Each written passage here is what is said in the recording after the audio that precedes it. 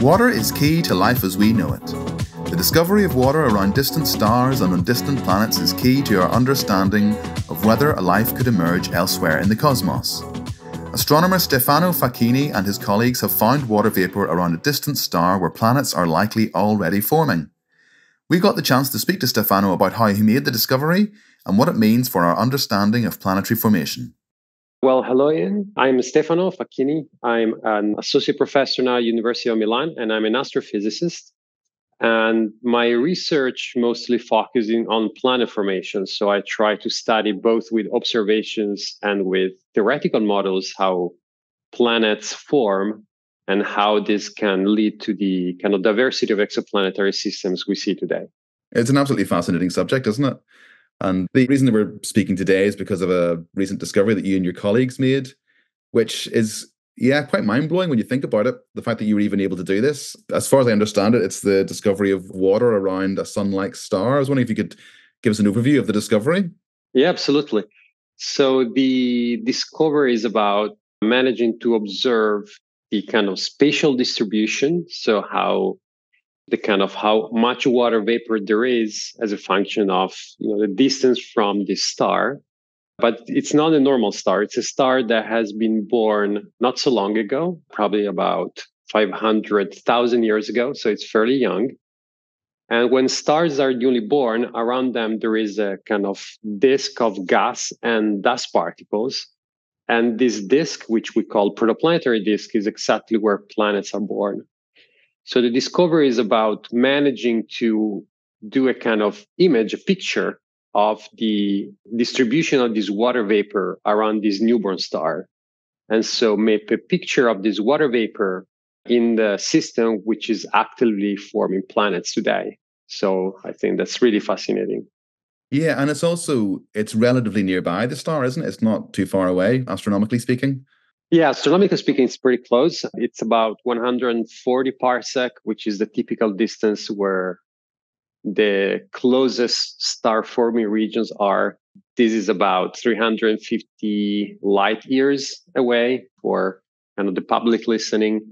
And it's very close, astronomically speaking. And that's very important for us because if the object is close enough, the signal we'll get in our telescopes is, of course, much higher. And therefore, we were able to image this really because it is close. For much farther away systems, it will be extremely difficult. What made you pick that star in particular? So I would say there are two main reasons. The first one is this star, which is called HL Tauri, because it's in the constellation of Taurus, which has an actively star forming region. It's kind of the most famous protoplanetary disk to date. And the reason is that in 2015, there was a super famous paper that came out, which was the first image of a protoplanetary disk at extremely high angular resolution, which means that we could see the disk at extreme detail from the facility that is called ALMA. We can talk about ALMA maybe later on. And the system showed the kind of very nice coherent structures of rings and gaps. And with some models, people understood that it's probably due to planets that are forming within this disk and that kind of sculpt the density structure and form these rings and gaps. So one of the main reasons was this system is really well known, is really well studied. The other reason is that the system is very young. And when the system is young, you have a lot of gas that is falling onto the star. It's falling also onto the disk, and therefore they heat up the surrounding environment. And to see water, you need to have fairly high temperatures above what we call desorption temperature. So when the water goes from ice to gas phase, that's about 200 Kelvin, which in Celsius would be around -70. So the densities are very different from the ones here on Earth. So the water goes from ice to gas at kind of lower temperatures than here on Earth, and there is no liquid state. And so we picked the star also because it's warm, and therefore we were confident that if there was water vapor, it would be easier than in other systems to actually observe it. Yeah, no, let's talk about the instruments that you used. So you used ALMA. Is there a particular reason that you would choose a particular observatory? And also, did you make these observations with is it in sort of optical light, or were you using infrared and different things like that? It's a very good question. So ALMA, it stands for Atacama Large Millimeter and Submillimeter Array. And that tells you already we're not in the optical. So this is an array of about 60 antennas. And they're located in the Chanantor Altiplano in the Atacama Desert at an altitude of about 5,000 meters. I don't know in feet, about 15,000 feet, I believe. And the system, this facility works as a kind of collectively, this array works collectively as if it was a very large telescope. That's the idea of this interferometer. And it works that the light is not in the optical that the receivers are able to read, but it's a much, much longer wavelength, so very far from what we can see with our eyes. And it's at millimeter wavelengths or some millimeter. And why do we pick this kind of wavelength? The reason is that water molecule kind of rotates, and while rotating at very specific wavelengths, very specific frequencies or colors, emits light that we can clearly identify as due to water. This is a consequence of quantum mechanics in physics. And we know that there are two very bright lines, actually more than two, there are a few very bright lines that are exactly in the frequencies that ALMA can pick up. So we chose to go for this one.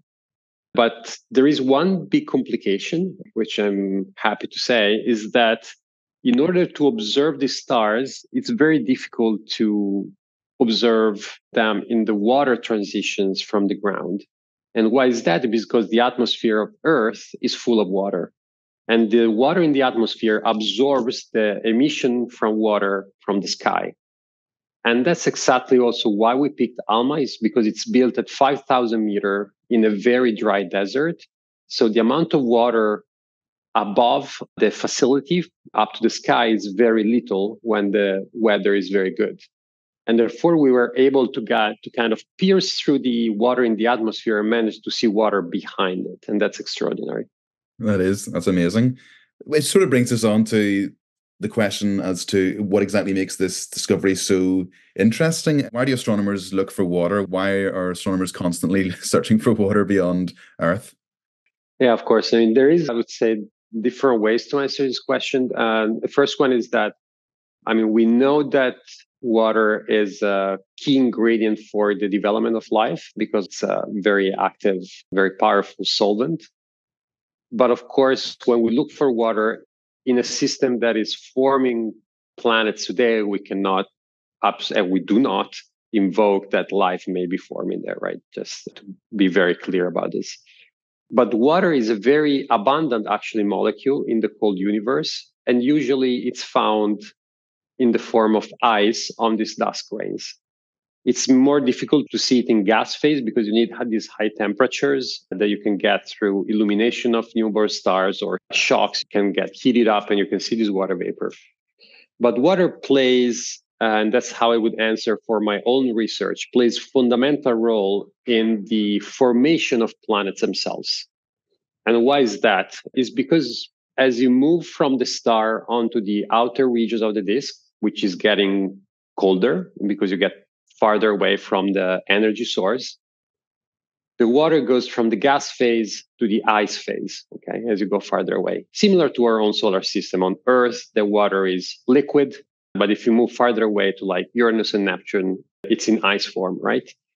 And the transition between these gas and ice phases, which happens at a very specific location, which we call snow line, water snow line, we think it's a very, has conditions that can promote the formation of the cores of giant planets.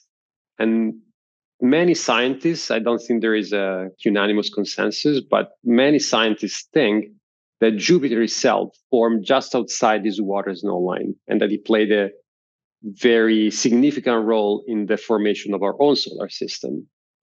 So what we did and what we're still trying to do to kind of follow up this research is now that we've imaged the distribution of the water vapor in the system is to try to really pinpoint the location of this water snowline and to see whether it's correlated with one of these gaps and rings that we saw, because that would be a pretty strong evidence, or at least suggestive, that a planet is forming exactly at the specific location as it happened, we think, in our own solar system 4.5 billion years ago. Incredible. So you can sort of use this distant star because it's so young and because it's like our sun, you can use it to work out what our own earliest solar system might have been like. Exactly. I mean, that's exactly what we try to do. What we try to do as a planet formation community is to look at systems that are kind of similar to, for example, our sun as it was at the very beginning, 4.5 billion years ago, and then try to see what are the chemical and physical conditions that can promote, support, or hinder the formation of planets. And in this way, we try to understand how our own solar system formed at the very beginning. And in a few cases, at least in one clear case, it's in another system, it's called PDS-70. We also managed to image two planets that are being formed. That's another line of research I do. And so you can directly witness the birth of another planetary system that is being born today as we speak. So could your observations tell you anything about where Earth might have got its water from?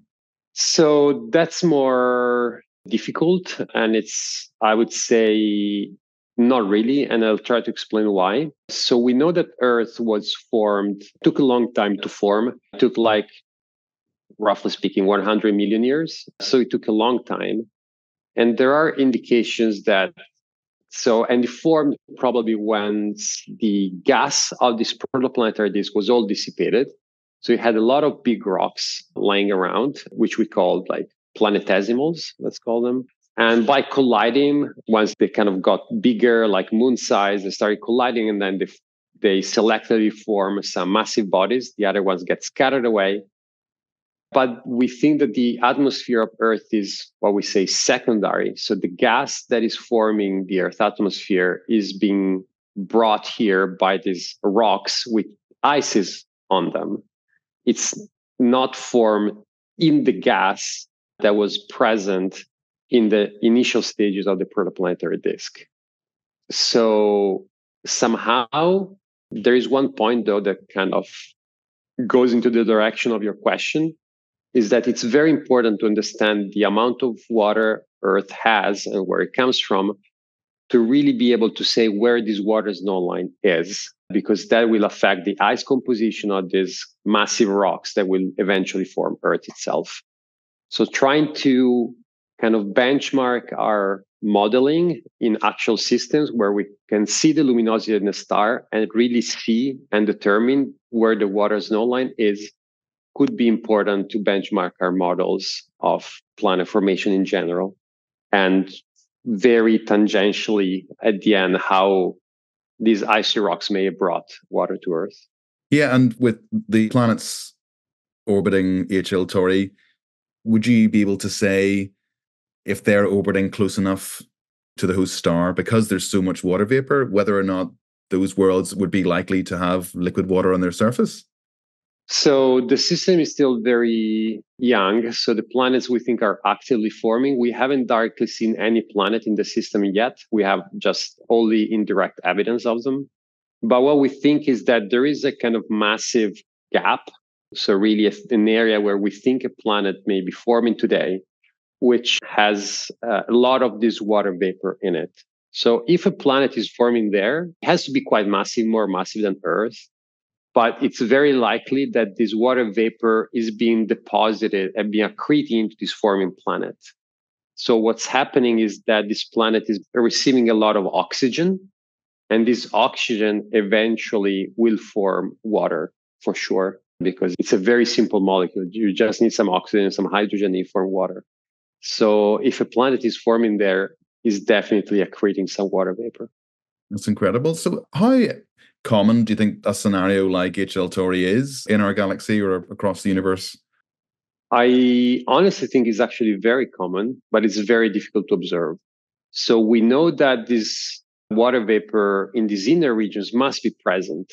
And we have other indications and other amazing observations from other instruments that have seen water in many other systems. There were pioneer observations with the Spitzer kind of space mission and Herschel.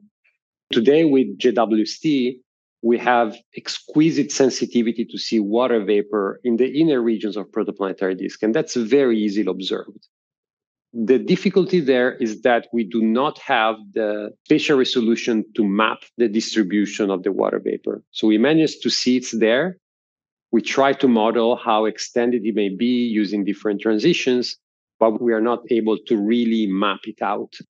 But these observations do reveal that this water vapor is present in almost every system we observe, with very few exceptions we do not understand yet. So I think this scenario is very likely to happen in most stars, actually. Would you want to try and get observing time on Webb to look specifically at this star to complement the research you've already done? Absolutely. So we thought about doing that last cycle, this kind of observing proposals going yearly cycles pretty much. At the end, I didn't do because I focused on other proposals. We got time, so I'm happy, but to do completely different things. But we had to focus on energies. But we'll definitely try next cycle asking for time to observe the star with JWST, and we're already discussing how to do that. And would there be other stars on your list to observe in the same way that you have done with HL Tauri to build up a sort of database of systems where this is happening? Absolutely. So as I said, these are very difficult observations because they end up in a kind of atmospheric lines. So there is not a lot of time available, even if the amazing location of the ALMA site, you have like few nights per year to really do this kind of observation. So you cannot ask too much time. But last cycle for ALMA, we got time to observe 3 other systems in the same transition that where we detected water in HL Tau. And we try to observe systems that are really oxygen rich. We see them from other lines, like from methanol. And we are fairly confident that once we get the data, we'll see this water if we made the calculations. If the systems are behaving as similar to HL Tau, we are going to see the water. So I'm looking forward to see the data. That's fantastic. I mean, whenever I hear about a story like this, I always just think back to the first exoplanets discovered in like the mid-90s. And now, like not that long after, it's commonplace now, isn't it? Studying and discovering exoplanets. And it's incredible how quickly it moves, isn't it? Yeah, absolutely. The field of, I would say, exoplanets in general and planet formation as well is very fastly moving and evolving. You know, I remember when I picked this field, beginning of my PhD, that was now fairly long time ago. It was 2012. And we didn't have yet these amazing images of protoplanetary disks really showing this kind of indirect evidence of these planets being born. And after a few years, we started getting them. The first one somehow is really in those years. And now it's kind of routine to see these images. And to me, and it's just unbelievable. And now we're at the level where, as I mentioned earlier, we managed to see planets being born in this disk. At least in one case, they're very clear, they're indisputable. And not only around one of these planets, a colleague of mine, and I was part of the research, we managed to image what we think is the circumplanetary disk. So it's a disk around this planet that is likely forming moons. So we're getting to an era where potentially we're seeing moon forming systems. And that's just fantastic. It's like being explorers in nature, you know, that's how I feel. And that's why I love the research. Phenomenal. That's absolutely fantastic. Well, thanks for coming onto the podcast, Stefano, and talking to us today. And, you know, good luck with all your future research. And I hope you make many more discoveries like this and hope we get to hear about them and chat to you about them in the future. Absolutely. Well, thank you for inviting me. It was a pleasure to have a chat about it. Thank you.